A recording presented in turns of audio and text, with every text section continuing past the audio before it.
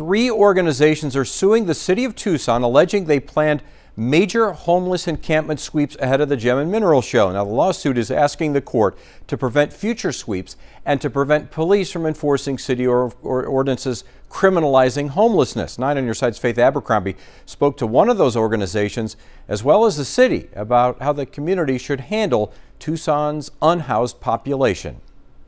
We weren't able to get the hearing and the injunction in time. It was pushed over, and while that happened, the city made the sweep, and not just at Santa Rita, but in the general area. Zara Olivier with the People's Defense Initiative is from one of the 3 organizations that says the city is clearing homeless encampments to hide them from public view.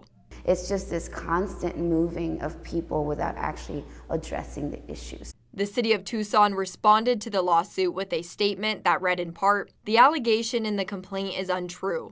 City enforcement actions are based on established protocols that prioritize enforcement based on the threat to public safety." The lawsuit states there are more houseless individuals than shelter beds. KGUN 9 reached out to the city for an update on the lawsuit, but they responded no comment about the litigation as it is ongoing. The city of Tucson referred to their tier system showing their protocol online. They say they provide notice and resources to unsheltered residents when doing a cleanup. Olivier says she hears a different story. That's not what we're hearing from community members, right? We're hearing them being harassed by the police, being removed, being woken up in the middle of the night, being asked if they have warrants. Olivier says she would like the city to build more shelter beds. She hopes a hearing date is set within the next couple of weeks. In Tucson, Faith Abercrombie, KGUN 9 on your side.